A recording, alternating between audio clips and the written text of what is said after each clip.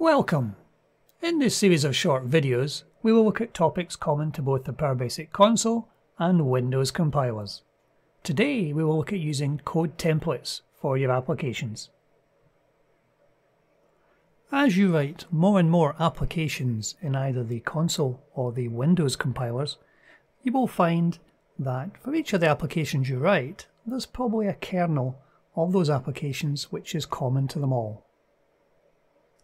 So before writing any application, you will probably load up that kernel and build upon it.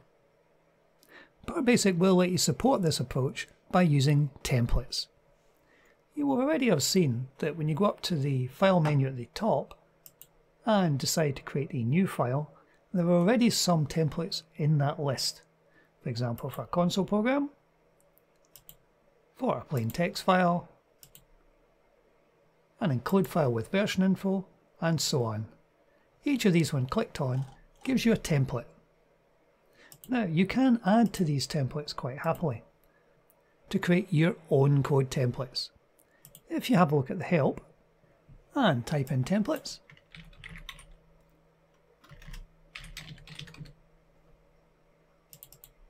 you'll see there is a topic on just this subject. The file template is the framework for any new file, which you can load quite easily into your development environment by clicking on the top left hand corner to pick a new template. Now you can create templates of your own, which we're going to do today. Now this approach applies to both the console and the Windows compilers. So what do we need to do to turn one of our kernel programs into a template? Right, let's have a look at this. So if we take what we have on screen at the moment as being our code template. This is a very simple program with some libraries at the beginning, the PB main function, and a couple of routines being called. I generally use this to begin a new program demonstrating our snippets. So how do we turn this into a template? Well, quite simply, if we go up to the top of the screen, and the very first line should either be a 1 or a 2. This is the version number of the template. All the ones we're going to be doing will be version 2. The next line is to say which compiler this applies to. Now if we say this one is particularly for PowerBasic console compiler, we would put in PBCC. Your next line is to say what kind of file you will create when you pick this template, in this case a .bas file. You can then give your template a name.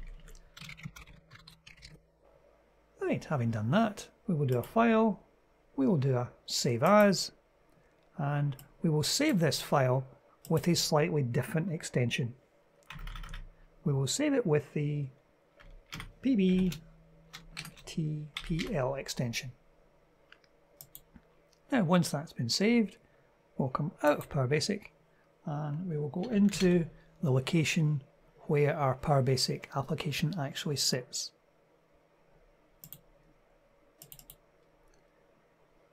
And if we go in here, inside the bin folder, this is where the templates need to be copied.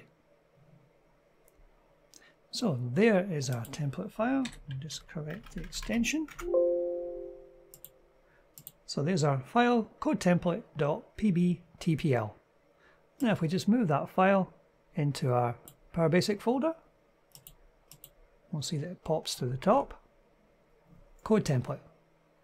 Now if we run PowerBasic now, and at the top left hand corner where our templates exist, our demo code template is now on the list.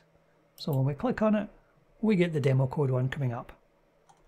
It's a very quick way of actually getting your common libraries and all the kernel code you want to create your new application.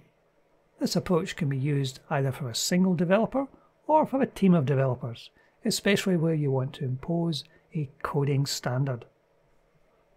Now, as I said, this approach can be taken both for the console compiler and for the Windows compiler. You can create a template that can be used for both. One of the options in our template is to have a template type which is common to both the Windows and the console compilers. So in our previous one, we created it with PBCC. Now, if we created it with CCWin, then the template itself could be used by both compiler types. You would have to copy the template file into the bin folder of the console compiler and the bin folder of the Windows compiler, because they will be in separate locations. However, you can actually conditionally set each line. So what we do after that is you could name them differently. You could have PBCC as the name on the console compiler,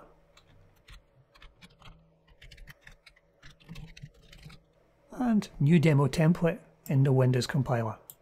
The same applies for every line after that. If there was some function you did not want to actually use in the console compiler, then preceding it with pbwin would mean it would only be used in the pbwin compiler. And that really is all there is to it. Creating your own templates is very straightforward. That's it for today. Thank you for watching.